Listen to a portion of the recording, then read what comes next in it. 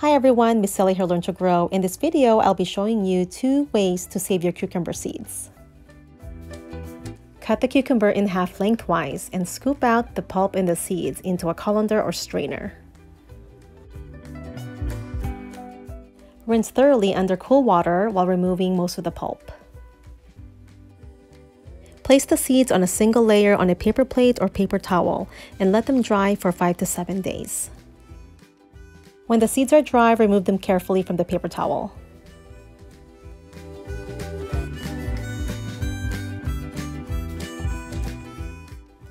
Another way to save cucumber seeds is through fermentation.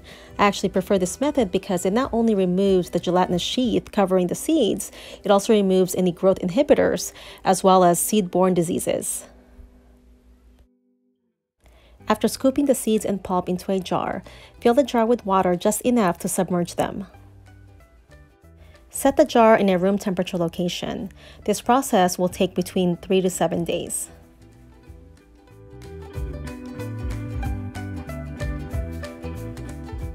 Once the fermentation is complete, what I did is fill up the jar with water, and the non-viable seeds usually float on top. You will see that the viable seeds stayed in the bottom. I poured out the non-viable seeds and moldy pulp and rinsed the seeds 3 times until the water was almost clear. I poured the seeds into a strainer and gave them one last rinse.